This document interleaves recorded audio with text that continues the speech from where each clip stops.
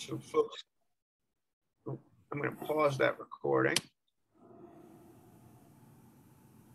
We'll also get a recording after, John, so that's great. Yeah.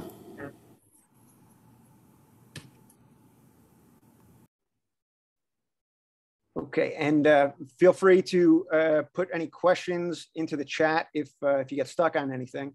The slides, as I mentioned, are accessible at this bit.ly link. So that's been pasted into the chat. So Start Small is joined today by John Jay College Institute for Justice and Opportunity. I'm going to turn it over to representatives from there. Brief introduction, Jamila Diaz is the Director for Career Pathways Program, bridging the worlds of workforce development, higher education, and criminal justice reform. Career Pathways prepares people for successful careers in human services and community justice. Before joining the Institute, Jamila worked with the South Bronx Overall Economic Development Corporation, or SOBRO, as the Assistant Vice President of Community and Economic Development. During her tenure, she worked on projects in collaboration with the city, state, and federal governments that provided opportunities to disadvantaged neighborhoods throughout Bronx and Manhattan. Also want to introduce John Molina, who's mentoring and alumni coordinator at the Institute. For over a decade, John has advocated for higher education for those who've been impacted by the criminal legal system. John earned a Bachelor of Science in Health Services Administration with presidential honors from Lehman College in 2010. John went on to enroll at New York University's Wagner School of Public Service, where he earned a Master of Public Administration with a specialization in health policy and management. John is also an active member of ALPFA, the Association of Latino Professionals for America. So I am going to turn it over to our representatives from there. Really very proud to be able to bring you this content and partner with John Jay College Institute for Justice and Opportunity. Jamila. Good afternoon, everyone. I want to thank you for joining us today, and thank you, Ann, for those wonderful introductions. I'm just going to go briefly over our mission here at the Institute for Justice and Opportunity. And John and I are also going to go briefly over some of the programs that we think you may be able to take advantage of or spread the word. But our mission is we see ourselves as the champions for institutional, structural, and personal transformation. We try to eliminate barriers for people who have been involved with the criminal legal system. And we create access to higher education and to career pathways, helping those that have been affected by the legal system with housing, employment, healthcare, and most of all, human rights, their human rights when it comes to their legal involvement. And so the college initiative is a college access program.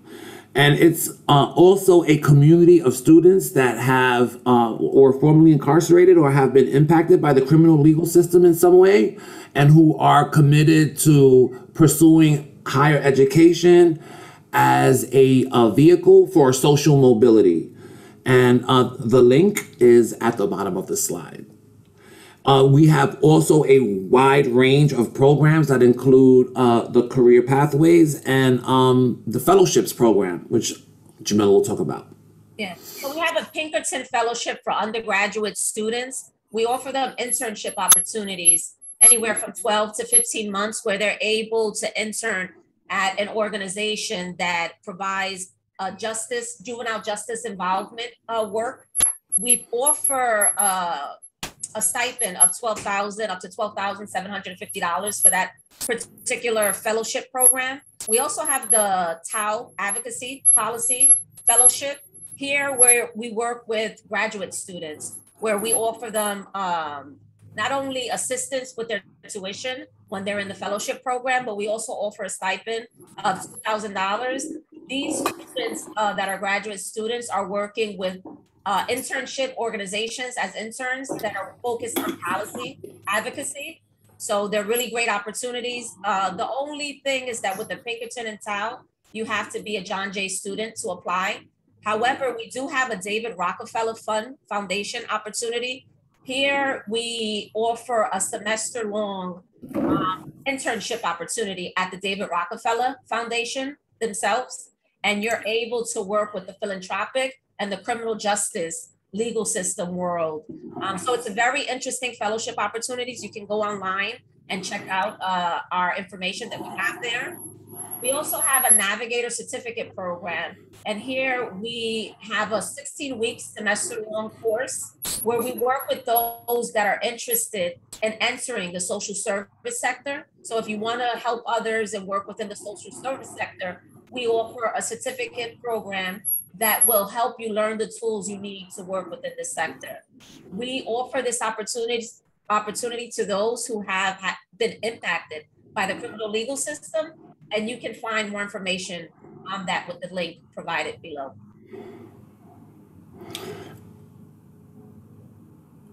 And so in my role at the Institute, I am also, I'm the mentoring and alumni coordinator. And I host the community advisory board. And what we have learned is, and I'm system impacted myself, right? Formerly incarcerated, that our folks are for a whole host of reasons, underemployed and unemployed, and tired, quite frankly, of trying to get a seat at somebody else's table. And the feedback that we've gotten from the community is that folks want to build their own table and start their own businesses, and which is why we've invited Ian to do this workshop. And so I'm going to turn it over to him. Thank you both so much. It's a fantastic partnership and a lot of programs that we're interested in supporting, and hopefully can direct folks who could use those services to you all. So today, start small. Myself being the financial program manager, we've developed some content to talk about the kind of first steps of business planning. And one of the things that we want to describe are the resources available to you. So Start Small is a nonprofit. We provide direct services to small business owners completely free of charge. So general idea being that we want to build the communities that small businesses are so important to have a part of as these communities, in these communities. I'm going to kind of quickly go through some of these slides just so you see a general idea of who it is that we support.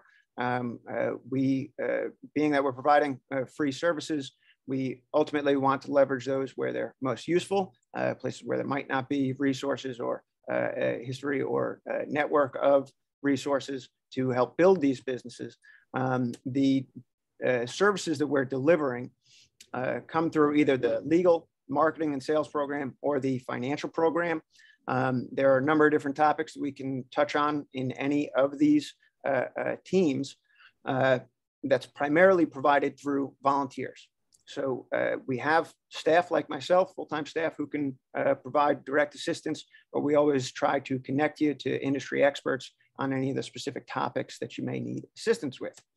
Now, workshops like today's is available, or these are available to anyone who joins. But for full services from all three teams, as you need them, one-on-one service, direct technical assistance, that does require some degree of eligibility confirmation. So we do have applications for you to put in your information about what you're doing with your business, what your background is, what you could use help with. And if we're able to provide you those services, you'll essentially become a full-time client. So all this information will be in the slides. You can look through in more detail. We have English language application as well as a Spanish language application and staff support for folks who are either monolingual, or if you're directing this to someone who could use assistance in Spanish language, we do have support there. So one of the conditions that I wanted to mention here is that we only provide full client services to business owners who've already gotten started. So we have this kind of entry gate of at least $500 of sales in the last 3 to 6 months. So our organization's really not set up to kind of field business idea stage questions. There's plenty of other organizations out there, or government agencies like the Small Business Administration and their local counterparts who might be a good fit for general idea business planning. But most of our services are going to be once you've tested the market and got a good sense of what you directly need help with. That's where we're going to be best situated to assist. However, we realize that this can be a big barrier, getting just over the hump from zero to sales, zero to capital. So a workshop like today's is really taking the lessons we've learned from working with already operating businesses and trying to share that information with folks who might not have gotten started yet. You'll hear me refer several times to our actual name, because the name of the organization is not just a name, it really is our teaching method. We suggest that you get started. You get started on something small and you build over time. So you'll hear me keep referring to that, and a lot of the ideas we'll talk about today are going to be directly along those lines. So in today's workshop, there's really kind of two main pieces that I want to talk about. First is around really defining your business or your idea, and we'll talk about the ideas about competition, which I think a lot of folks don't like talking about, but it's a really, really important way to start getting some of the information that's going to be really helpful for you in either identifying those first sales or markets that you want to sell to, or raising capital, and then kind of breaking down specific goals so that we can really analyze if things are working or not. You might have something that sounds like a very good idea to you or to others, but the only way to really find out if it's going to work is to test it out. So it's a fairly simple idea about goal setting, but there are some specifics, especially around business finance, like a break-even calculation that I'm going to introduce today and hopefully allow you to kind of do on your own. And then we'll talk about the data that you can track as you are testing things out. What kind of infrastructure pieces will help you track this data, whether that's technology or just some considerations. Banking and bookkeeping, I'll just very briefly mention, but you'll find through this discussion about tracking your goals or tracking your operations against your goals, that this makes it a lot easier to do that. And then I'm going to mention a bunch of different data points that you can use to analyze whether things are working or not, or if you need to make changes. So there's going to be a lot of content in here that you don't need to fully retain the first time you hear it. These slides in this recording will be shared out, and other resources will be shared as well. Today's main goal is to kind of identify what you should be considering and get started on some next steps.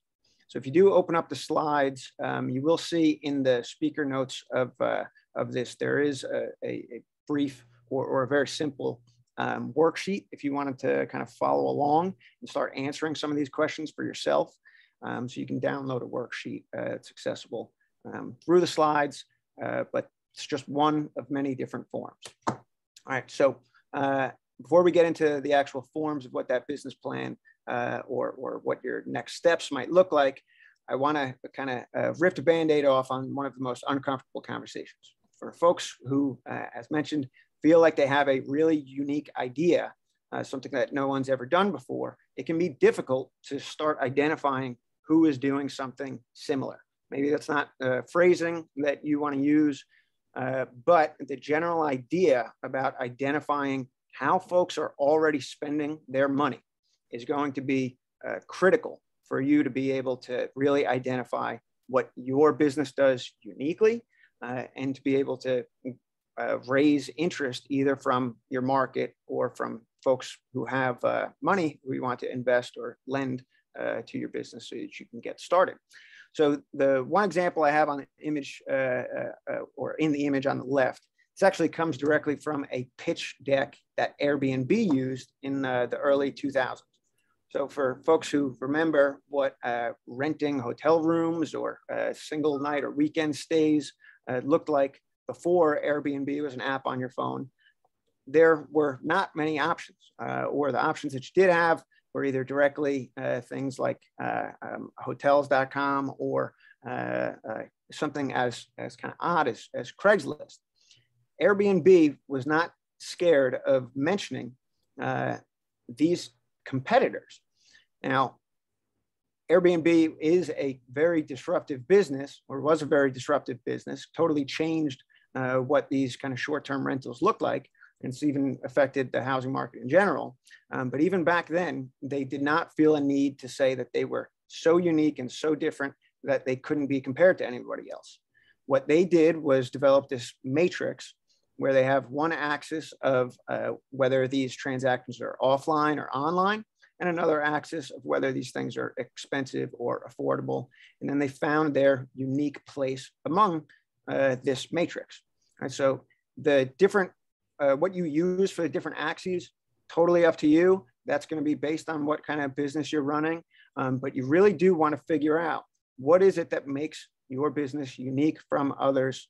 The idea of someone coming up with or inventing a new color, it's going to be very hard to explain what that color looks like if you're not using references to things that people already know. Right? It can still be something that shares a unique spot along these axes, but giving some reference points can be really helpful. The other kind of language that you often see here in defining this value proposition is this desire versus exclusivity.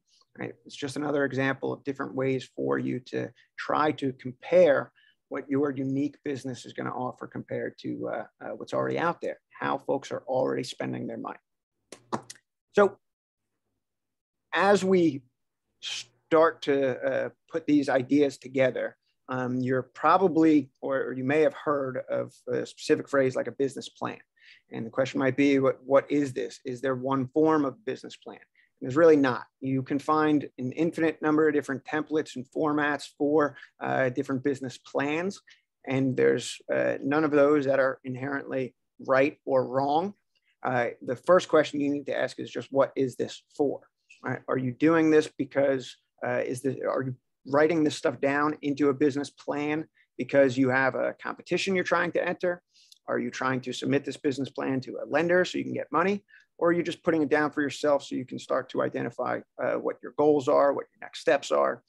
All of those are totally legitimate reasons to develop a business plan, but they might shift what format you want to put it all down into. A competition or a lender might have a very specific format that they need from you. But other folks might not want to see a 30-page text-based template. So that question comes up around the format versus the actual function of it. If you're trying to quickly convince someone of the value of your business, you don't want them to have to read a bunch of text, or you need to convince them before you ask them to read a bunch of text. So in those cases, searching for a business plan template might not be as helpful as searching for a pitch deck template. Pitch deck is just another word for slideshow, but you would be asking for a specific thing, or you'd be pitching a specific thing. So you can, whether that's Google or Bing or anything else you're searching with online, you can just type in business plan template, pitch deck template, and you can find a whole bunch of these and compare which ones actually are helping you achieve what you want with that business plan. Now, as you're doing these business plans, whether it's a pitch deck or a text-based plan, there's really kind of two frameworks that you need to be considering both parts of. One of those is the more near term, these short-term goals, things that you actually can accomplish, can kind of prove about the business, and these longer term visions. I think a lot of folks at the kind of idea stage can spend way too much time just focusing on the long-term vision that this could become the next Google or Apple or whatever it is. That's all great, and you want to record all those ideas, but they need to be shown along a timeline of, we're going to get to X, Y, and Z before we get to this longer term vision, right? It makes it more realistic for someone to understand what the long-term vision is. And on the opposite end of the spectrum, if you're just focused on the next couple of months or years or next steps, you might lose the opportunity to convince folks of a bigger success or profit that they can get from it. one thing I want to mention here for folks who have some ideas of businesses, or maybe more along the lines of these disruptive tech companies like Google, Facebook, or something along, or Tesla, or even Airbnb. These are often referred to as unicorns. So this phrase, it doesn't have an exact definition, but in financing and kind of startup culture, they're talking about businesses that grow to huge degrees, right? Scale up and become an everyday part of folks' lives, either across the country or across the world. And the reason they use the phrase unicorn here is because of how rare they are. Right? Unbelievably rare that any company ever becomes a Google, Apple, or whatever else it is. The thing about most of those businesses is that they don't need to prove profitability.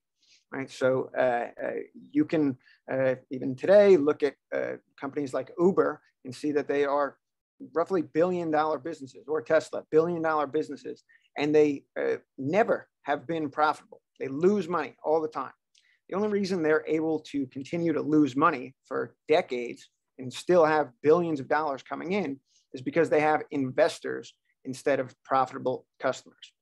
This is a model that is extremely difficult to guide anyone through. As mentioned, it's super, super rare that people with billions and millions of dollars are going to, for one thing, even invest in any business idea.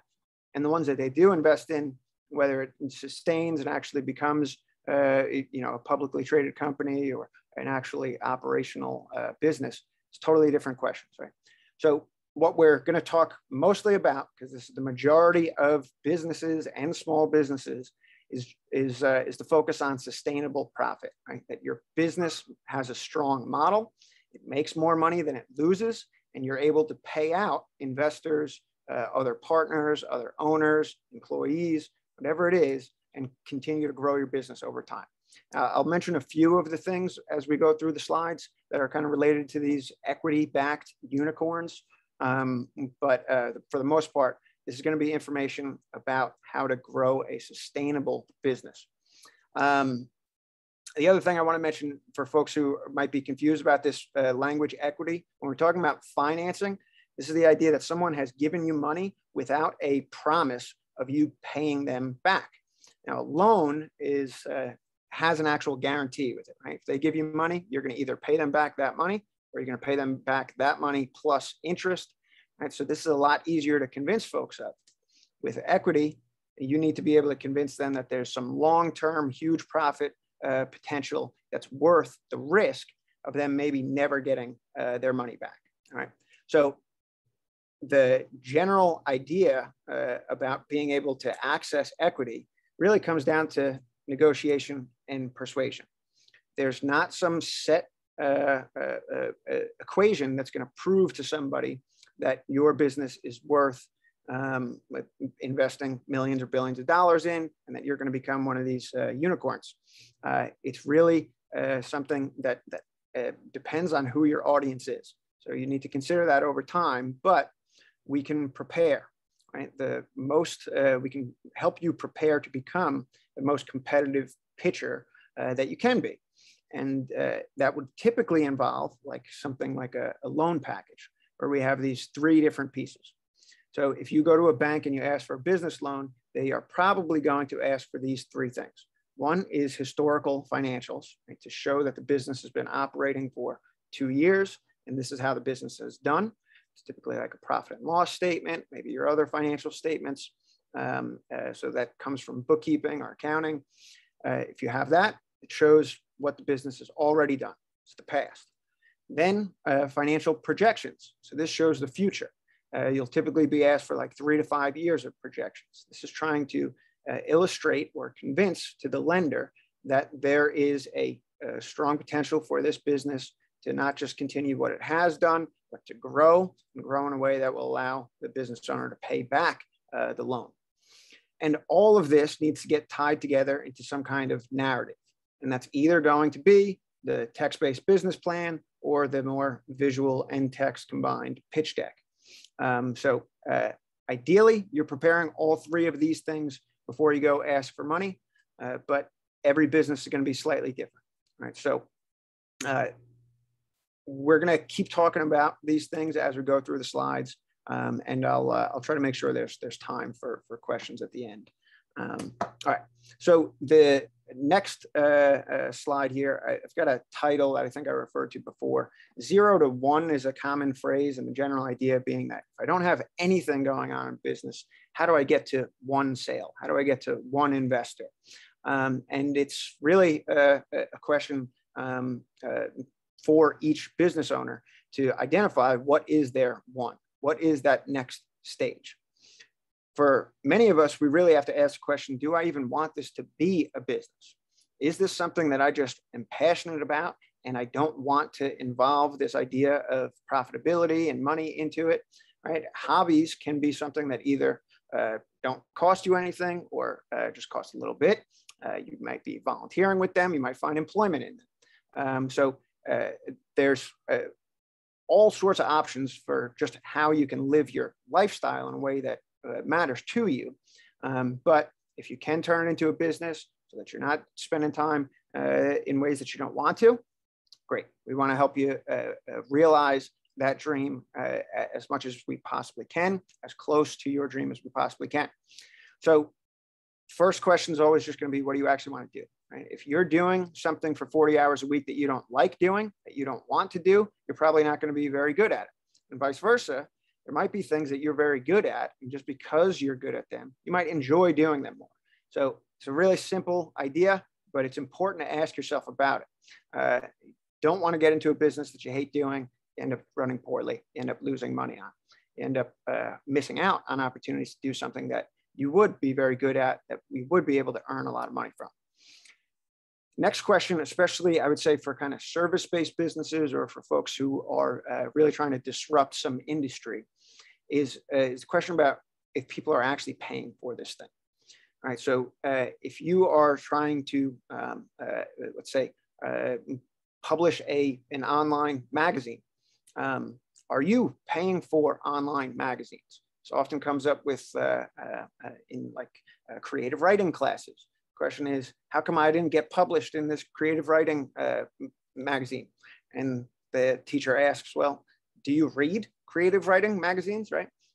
If you're not on the other end of it, if you don't understand that if you haven't seen both sides of the market, the seller and the consumer of it, the first question is there even a market for it, right? So this might be a place where you are going to create a market that no one's ever touched before, but I would say that's super rare. And in general, folks don't want to pay more money than they're already paying.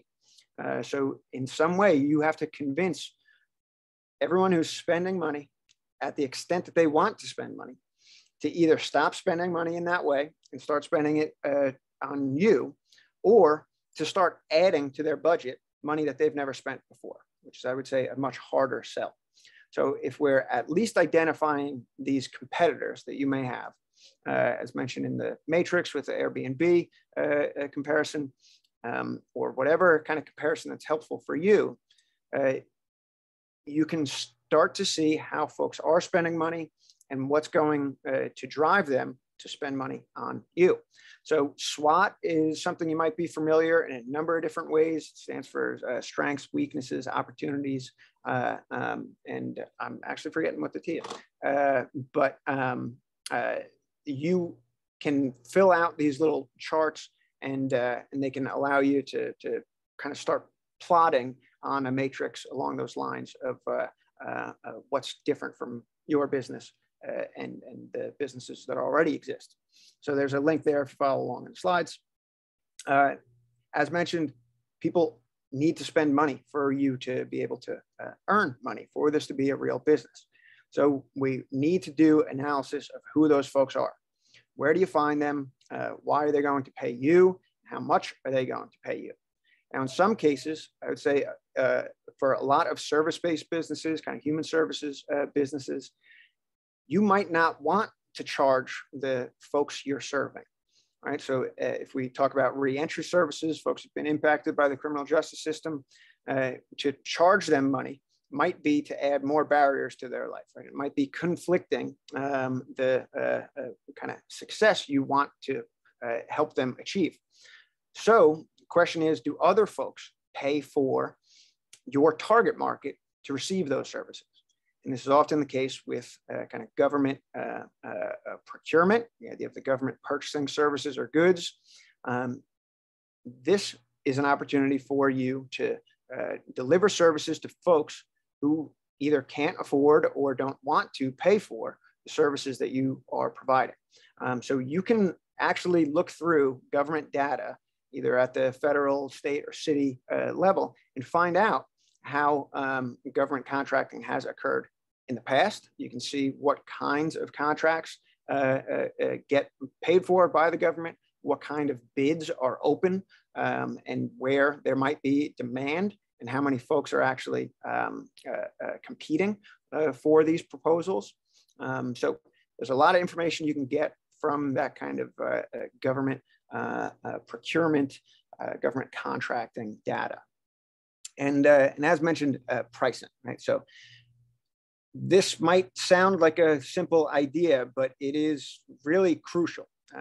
If there are folks who have extra money, at some point that they don't want to spend any more of that money, right? It's always going to be easier to convince someone to buy something that costs less money.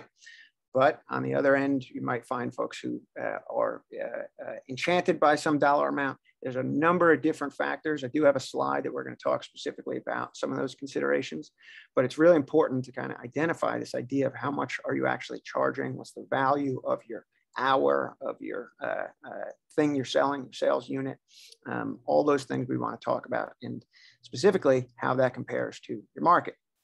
All right, so once you're tying all that together, either in pitch deck or a business plan, right? You've identified all these different things, and you can now concisely, easily, quickly pitch what your business is and why it's unique, and why someone should either invest in it, buy from you, partner with you, whatever else that is that you're thinking. Now, this is one place where I'll again mention the kind of unicorns, folks who have some huge vision that they aren't able to get started on their own. Well, in that case, you're probably going to need to at least get some type of either prototype or this what's referred to as a minimum viable product. There's an article here from SCORE if you want to read through different considerations there and different kind of worksheets. So once you have all these ideas ready and they're put down and you can pitch it, this might be the time to either get that prototype or that MVP ready and start asking for financing, or start asking for financing and capital so that you can get to this point. For the rest of us, the actual small businesses that make up most of the market, we need to just start selling. We need to test out what we have. We're either going to be selling these services and see if folks will pay what we thought, what we hoped they would, or sell products that we want to see if folks actually need enough to pay the prices that we need them to. So there's a number of different resources here. I link Start Small. Our marketing and sales team has put together a number of links with worksheets and resources if you're really unsure of how do I just get started. There's a whole bunch of different ways. Most important thing is that you do just get started. So you can look through those resources if helpful, if you're really kind of stuck. But otherwise, you can start with family and friends. There's probably some immediate market around you that does not require you to spend a lot of money to be able to start seeing if there's interest, maybe getting feedback, maybe getting reviews on a website or social media, and just getting your feet wet in this idea of I now have a business. So there's a whole bunch of other considerations I'll kind of briefly link through that you might be worried about in terms of, am I legally protected? All that sort of stuff really needs to come after the idea of I've got a business here. I've got a business here that people are interested in. I would say family and friends is often not enough to prove that this business is going to work. They might be a little more charitable or generous than the market that you need is going to be, but it's still somewhere to get started. And the next thing you need to do is set a clear goal. Right? We need to be able to say at the end of some point, did this work? Did it not work? If it didn't work, what can I start to change? A lot of folks have an idea about a business, either never get started, or once they get started, they never kind of evaluate whether it's working or not. And then they just continue to spend a bunch of time on something that's not working. If we can early on identify that the goals are not getting achieved, we have a much better chance of being able to adapt the business in a way that allows you to actually achieve what you want. Right? So in there, you'll see SMART goals, another kind of acronym, the specific, measurable, achievable, timely together. There's an article in there. All right. So once you get started, that question of, is this actually working? The easiest way to tell that is going to be through your financial performance. All right. So we're going to talk a bit about this. I'm not going to I'm going to try not to overload you with financial terminology or anything, but this is unquestionably the clearest way to see if things are working or not. Are you making money, right? That's a real business, makes money. So you need to have that idea of goals in mind so that we can really tell. So whatever that next stage is going to be. And sorry, I see, John, did you want to hop in? Yeah, so I guess the question that comes to mind, and probably on the mind of everybody else, is there like an easy formula for valuation? So like how do you come to, I have a widget that I think is going to, be successful in the market. And how do I come to a price point that is going to be profitable, right? Because that's going to determine whether or not I have a business. Yeah, absolutely. So, I mean, which places you start at is going to be dependent on, it's going to vary for each of the business owners or folks with the ideas. But this is essentially what I'm suggesting, is to first make sure you have identified some way that it can cover the costs. So this idea of identifying what the expenses are, if you've already got this idea of what the widget is, you need to find out how much it's going to cost you. Once you identify what it's going to cost you, then you at least have some floor for what you need to sell it at, right? So this is an idea of either the gross profit margin, right, that your unit selling price covers the costs of that unit. That's kind of the first step you absolutely are going to need to find out. But then there's going to be other costs involved that might take time.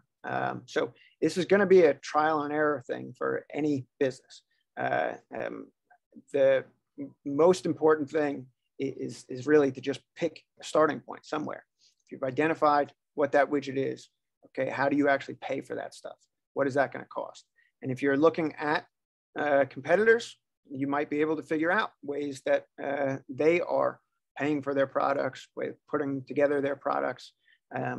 It really does just depend. Valuation, that specific phrase is something a little larger. So we're typically, in terms of valuation, we're typically talking about how much is this whole business worth? And that involves a whole lot of projections and different research that you're doing in the market. It's really only something that you need to do when you're trying to raise equity investments, because you would be giving them a portion of ownership, and you need to know what that portion of ownership is worth. So I'm not going to talk about valuation today. We have other workshops and videos that do get into that information. So if that's a question on anyone's mind, you should either reach out to Start Small and become a client, or look through videos, which we'll send in the recording this week. Does that seem fair? Yeah. So yeah, this idea of now starting to put together the numbers, this break-even analysis, I would say, is super important to just get started. If you're not this business that's going to only live off of billionaires' investments, but you're actually going to sell products and they need to make money, or sell services and they need to make money, you need to make sure that you can actually cover those expenses. It's really not a difficult equation. This is going to be the question, this break-even point. It's going to be a volume of sales. How many sales do I need to be able to cover the fixed cost in my business if I'm selling for a certain price, a unit for a certain price that costs a certain amount. So in these next slides, I'm going to break this down even further. All right. That first thing of identifying what your actual sales unit is can be tricky for folks who either have service businesses, or even if you're a food business, but you do catering jobs instead of packaged food products, can be confusing. If it's straightforward, great. I sell chocolate chip cookies. I sell 2 of them at a time, and that package is worth, I'm going to price that, or I'm just going to test it out at $2.50. For other folks, you might want to start with some time-bound parameters or sales units. You might say, this job is going to take me 1 hour. So for 1 hour, I want to see what would the business look like if I charge $45 per hour. However, you might have experienced some past jobs. You might have just done some for family and friends, and that's giving you a sense of what's involved in that type of job. So you might just take a job like the Smith job from last year. You might say that it wasn't the most difficult. It wasn't even the second most difficult. It was the 3rd most difficult job that I had. So I'm going to put that in some tier 3 pricing, right? The whole idea here is to just start putting numbers down. And we need to have as defined of parameters as we can. What are these inputs that we're talking about? When I make 1 sale, what is that thing that I'm selling? It's either an hour, a job, a number of muffins, cookies, whatever else, all right? From there, we now have to break down that sales unit. Now, for service-based businesses, it might not seem like you're paying for anything when you make that sale. If you're just picking up the phone and talking for an hour, then whether you make 100 calls or 0 calls, you're not paying for anything unique. The things you're paying for, you'd pay for with the 0 calls or 100 calls. But for other folks, you're either going to have to pay for ingredients based on each package of cookies, and you need to calculate that out. For every $2.50 that I sell, how much does it actually cost to just make that sale? Right, so these are referred to as either direct cost, variable cost, or your cost of goods sold. And even for service-based businesses, you might have these if you're, let's say, paying for commission. You're having someone else deliver the service. So every time you make a sale, you pay someone 40% of that sale. That's a direct cost. We need to identify what that cost is going to be. There's a number of other things that might occur every time you make a sale. We want those numbers distinct. Those are going to be really helpful for us to project and plan what's going to happen when the business grows. All right, so the next step is not going to be, the step 3, these expenses are not changing every time you make a sale, right? These are referred to as your fixed costs or your operating expenses. These are things you might be paying for either monthly. Every month I pay for this subscriptions, I pay for this membership for storage, I pay for this subscription service for email or QuickBooks. But maybe every year I pay for hosting or insurance. And then every season I pay for these things. Ideally, we want to figure out what these different periods are going to look like and what are going to be those either most expensive months. I typically say a month is the most helpful period because that's when these like recurring charges occur. Or we might want to look at a full year. We might want to look at 2, 3 years. As long as we have these numbers kind of laid out, we'll be able to make a bunch of different decisions and see things really clearly. These 3 steps, these 3 inputs are all you need to do a break-even analysis, right? At this point, you would then divide this total number, right? So in this case, either if you're doing an annual one, this $4,513 of total operating expenses, these fixed costs in the year. And we would be dividing that by whatever our gross profit, otherwise known as contribution margin, right? The difference between our price per unit and our total cost per unit. And that would tell us how many sales of this $1.53 gross profit we need to cover the $4,500. And then If that's a reasonable volume of sales, you can just go out, try to achieve it. Hopefully you get there. If not, you can make some small changes. But if you find out that this is totally unreasonable, I could never sell 10,000 cookies in a month, then you need to reevaluate, right? So then you go back to the drawing board. What are my prices? Can I increase them? And then it'll be a lower volume. Can I find different costs or ingredients that won't cost as much so that smaller volume of sales will cover these expenses? There's a whole bunch of different decisions you can make at that point. But as long as you do this calculation, you'll have some numbers to make decisions about. You'll see if it's really way unreasonable or potentially something worth trying out. This idea around pricing, if you either go read CNBC or watch CNBC or read some blogs, you'll find folks who say your price should be 30% above what your costs are. Maybe, but I think it's much more important for each individual business to figure this out themselves. Like I said, the break-even calculation will give you at least a floor. Well, I definitely can't sell below this price because it'll take too many sales to cover all my expenses. But your general idea or the next questions you're going to be asking yourself, can I either increase the prices, or should I increase the prices, or should I lower the prices? Now, in general, you want to, or for a capitalist business, you want to increase the prices as much as you possibly can. You want to make as much money as you can. But at some point, people will not pay for your service or your product at a certain price. You will likely not know what that price is until you test it out.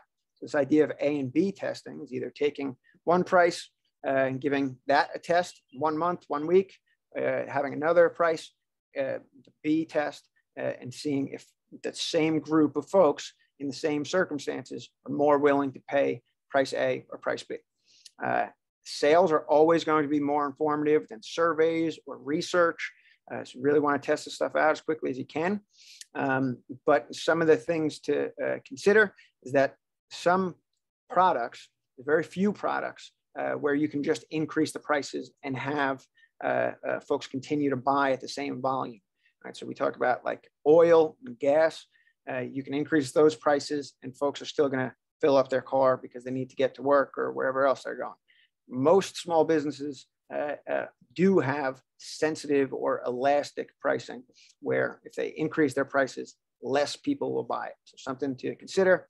And then in terms of lowering prices, right, for one thing, we've got to make sure you're covering costs, but you might be trying to increase your market share, right, by having more folks buy from you instead of your competitors.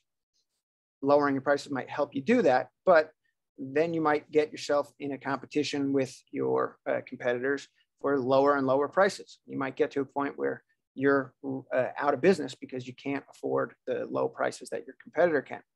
Maybe at some point down in the road, maybe for holidays, you want to be able to offer a discount. You don't want to lower your prices so much that you now have no room to offer a discount. So just a couple of things to consider.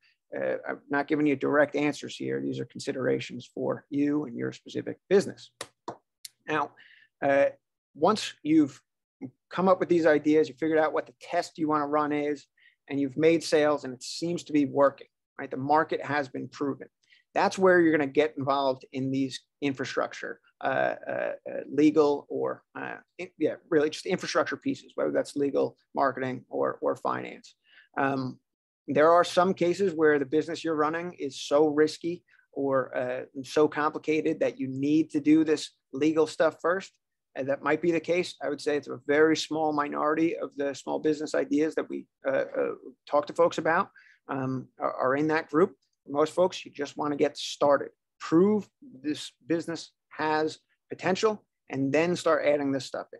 That's when you get insurance. Maybe you get an entity that limits your liability, like an LLC or a corporation. You start collecting data, right, about your sales, about your customers, whatever else that is. So it's going to be either bookkeeping and financial management, banking. You get a website and you've got a point of sale system and analytics are coming in. And then, along the lines of this liability limitation, you might start coming up with a name for your business that you want to put on websites, logos, whatever else you have. You ultimately are going to need to search to see if other folks are using that. And when you find out no one else is, you're going to file to be an entity that's doing business as, that's what this DBA is, doing business as this name, an employer identification number. So you have a formal taxpayer. This entity might be distinct from you. You get a separate business bank account. So all the numbers are in one place and you can really see what's going on in the business. And then depending on your industry, you might need licenses or permits, at least just registering the business with the state. If you're selling products, you might need to collect sales tax on top of the state, right? So all these things, you don't need to know all about them right now. As mentioned, we want to prove the market first, and then you can start working through these different considerations. This is all stuff Start Small can help with, but there's plenty of resources out there as well. And then the question is, what's the next step? And you're really just going to keep reiterating these tests. You come up with a goal and you test it out. After your test parameters, you review what actually occurred. Right? So you're going to review things like your bank statements, your bookkeeping systems, your point of sale systems, your websites, and you're going to see if this is not working, what can I change? What did work? What can I maximize about what's working? All right, so I have slides in here about things like your business bank account. Not going to spend time on them though. We have other workshops that go into detail on financial management, but if you're curious, you can look through. Point of sale systems, I would say, if you're not yet started, you can if you're not yet started using banking accounts and bookkeeping systems, you can at least start tracking those early sales. You want to get as much data as you can, and point of sale systems, you don't have to always swipe cards to use them. You can just use them as an electronic register where data is getting recorded for free. Bookkeeping systems, Wave is a free one. QuickBooks, a lot of folks know about, and it's great, but it's paid. But there is a free option out there, right? So if this is something you're really interested in, you can just get started doing free bookkeeping. But if you know you want to pay for it, services that like QuickBooks offers, if these things are valuable to you and they're worth the cost, great. It's recording important data that's going to be useful when you're analyzing whether this business is working or whether you need to make changes.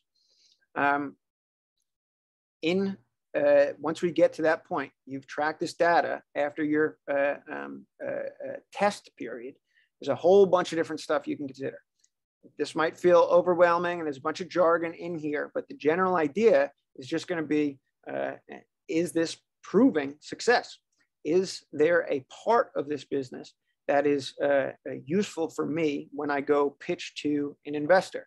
Right? Is there a place where I want to lead off when I tell the story about what my business has done?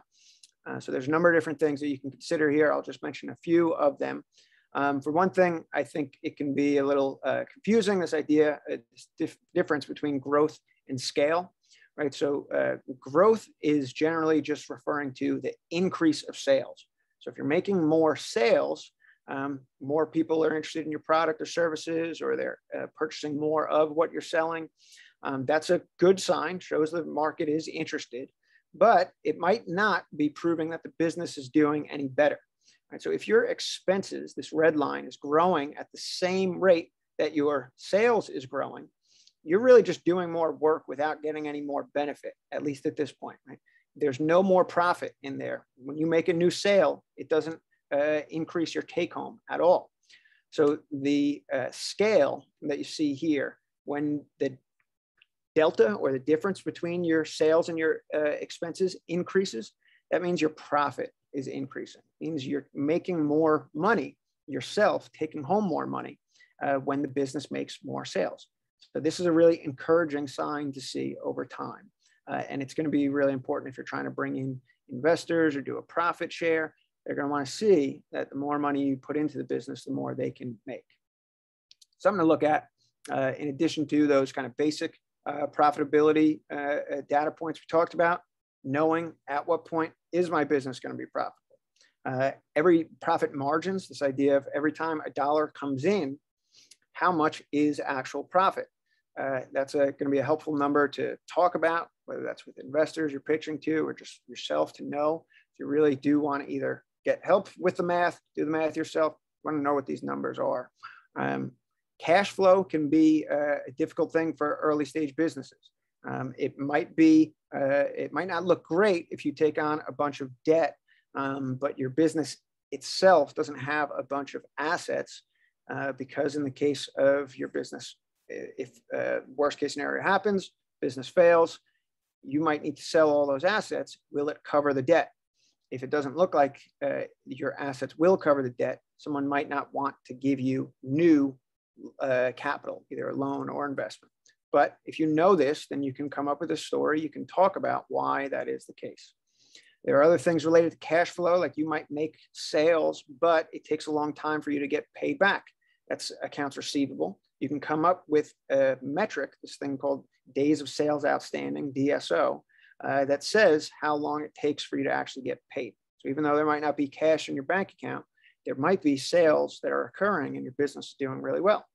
Similarly, if you're a product business and you end up purchasing a bunch of inventory, but you don't sell all that inventory, you can come up with a number that shows how much in inventory you've not sold on any given time.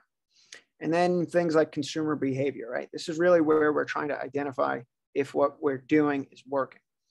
Customer acquisition, right? Every time you get a new customer, how much did that cost you? Marketing or whatever else. This might take time to figure out what these numbers are, but if we can figure out that, let's say it costs you $1 to get a new customer, but that customer is on average going to bring in $3 of profit, then you have this ratio, $3 of profit for every $1 of costs.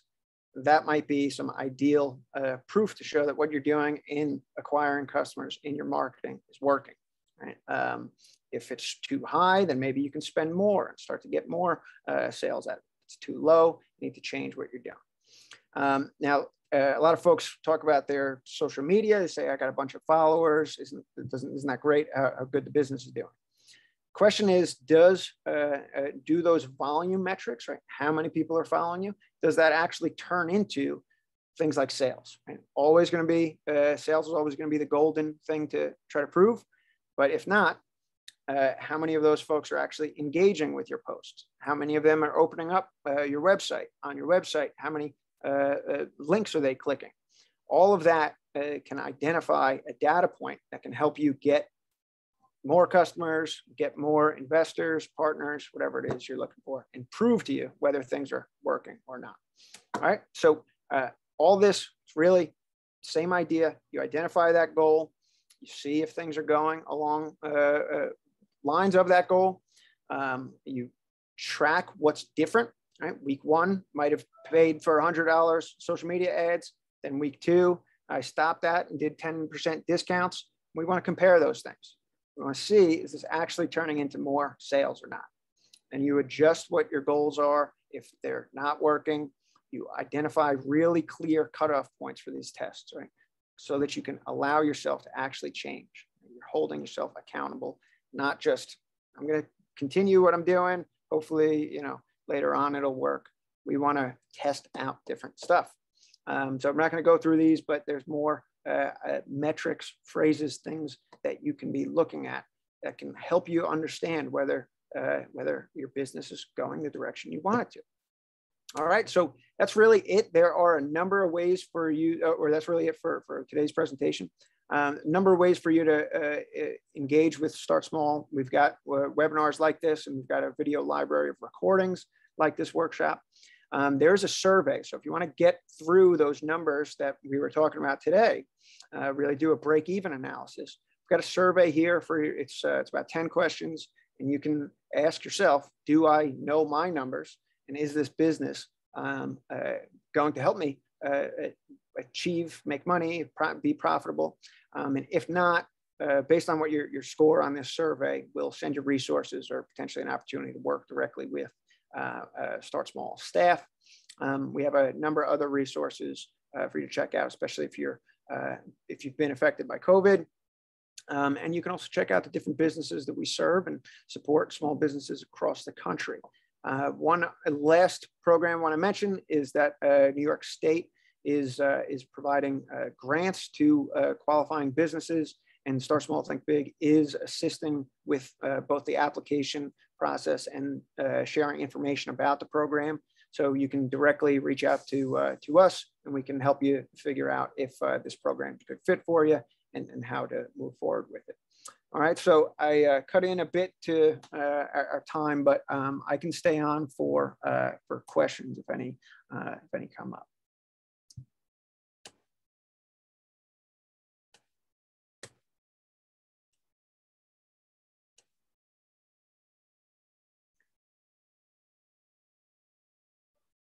And as mentioned, we'll send out the recording and slides and additional resources, the links you've seen in this presentation by the end of this week.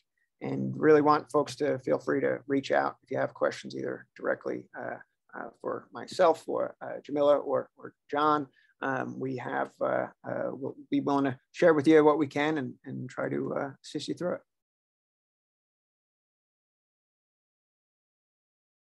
You see a raised hand. Let me open that up.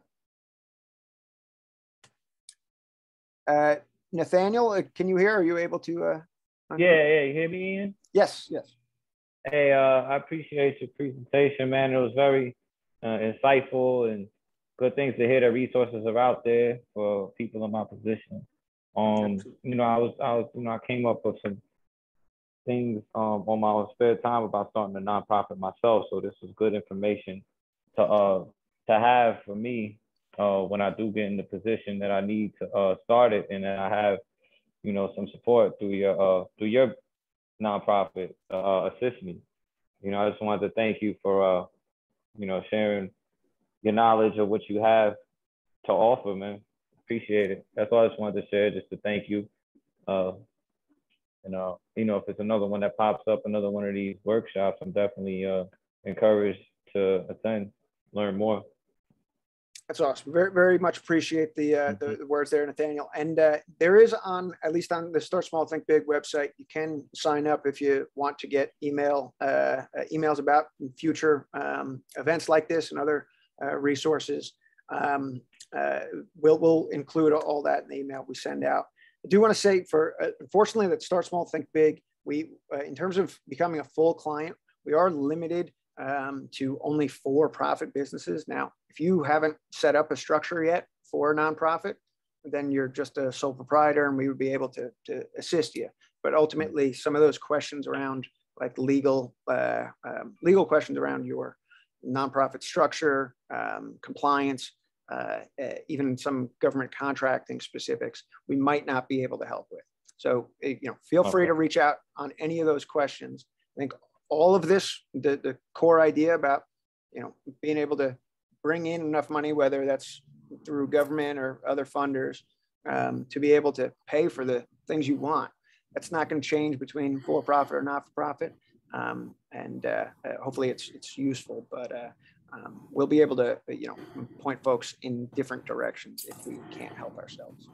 Yeah, and Nathaniel, we will have a workshop on November 17th on nonprofits, but also if you're working on your nonprofit now, we can refer you to Legal Aid Society, and they'll provide you technical assistance with this. Okay. I'm also glad to kind of to connect with you, Nathaniel. I mean, so it's really interesting. A lot of our students and people in our community are looking at 501c3s.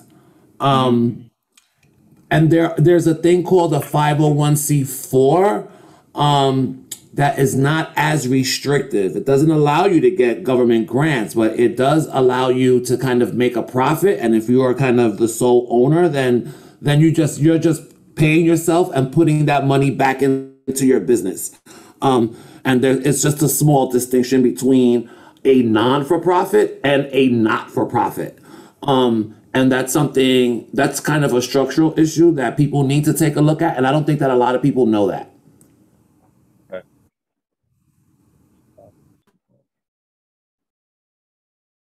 Thank you.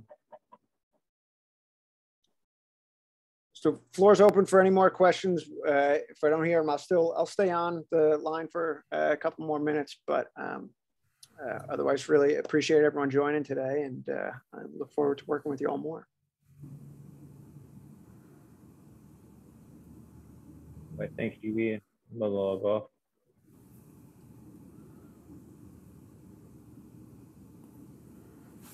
Yeah, you're getting lots of praise there, Ian. Very kind.